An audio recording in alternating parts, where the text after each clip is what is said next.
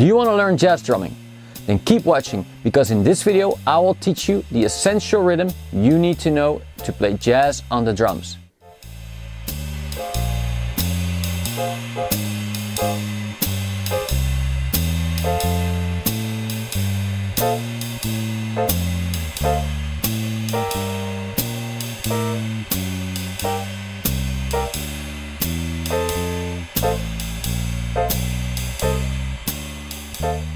Hi, and welcome to this first drum lesson on jazz drumming.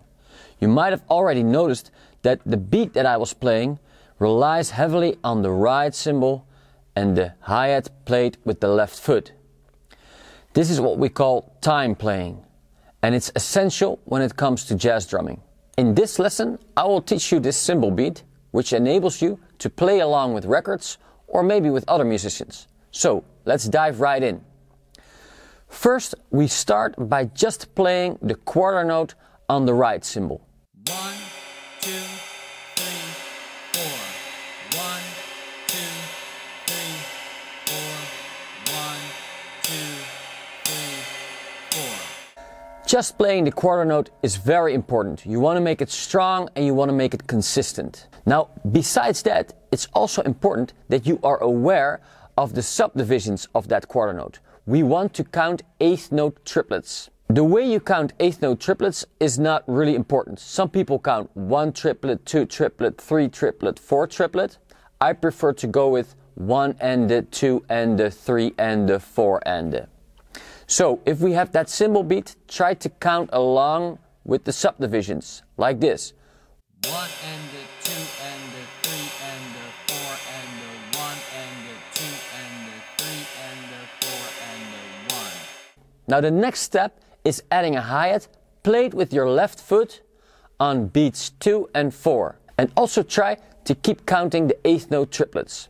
1 and the 2 and the 3 and the 4 and the 1 and the 2 and the 3 and the 4 and the 1 and the 2 and the 3 and the 4 and the 1, 2 and the 3 and the 4 and the 1. Now the last step to completing this essential right cymbal beat is adding an extra note right before the third count and right before the fourth count. And the reason that I had you count in eighth note triplets is because we're gonna put it on the last eighth note triplet of the second count and the last eighth note triplet of the fourth count.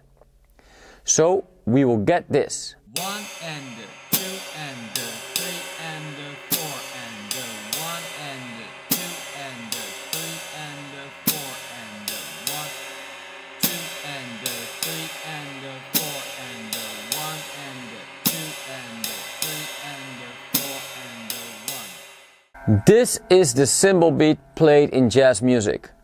Of course, you need to be able to play it faster. So the challenge lies in becoming more fluent and being able to play that jazz time beat, that cymbal beat, faster. Let me play it a bit faster for you. Here we go. 1 and the 2 and the 3 and the 4 and the 1 and the 2 and the 3 and the 4 and the 1 and the 2 and the 3 and the 4 and the 1 and the 2 and the 3 and the 4 and the 1, 2 and the 3 and the 4 and the 1, 2 and the 3 and the 4 and the 1. Now, if you got the cymbal beat going, I really recommend you to start playing along with some jazz music. Just the cymbal beat and the hi-hat on 2 and 4. Now, records that I recommend to start with are Miles Davis' Kind of Blue, and you can play along with Freddie Freeloader or So What. The second album that I recommend you to play along with is an album by the great legendary jazz drummer Art Blakey. The album is called Moanin', and the title track is great to play along with, as well as another track that is called Along Came Betty.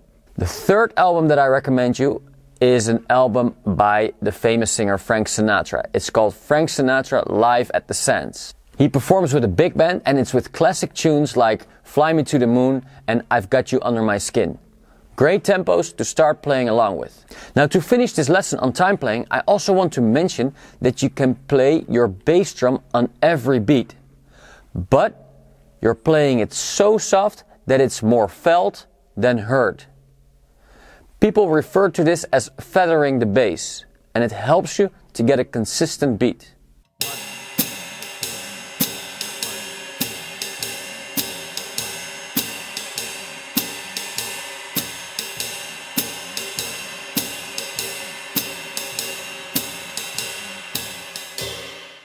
Thanks for watching this video on jazz drumming.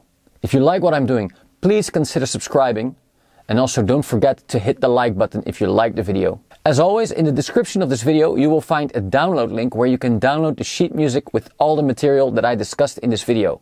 If you have any questions or suggestions for topics you want me to discuss in my next video, put it in the comments. For now, have fun practicing and stay tuned for the next lesson on jazz drumming.